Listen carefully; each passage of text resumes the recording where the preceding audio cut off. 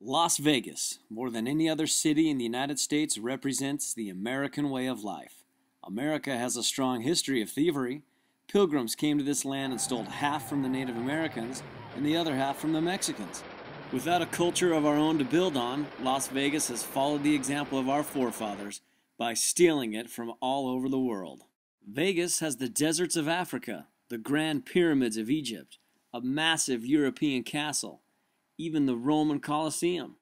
Canals have been imported from Venice, the Eiffel Tower all the way from Paris.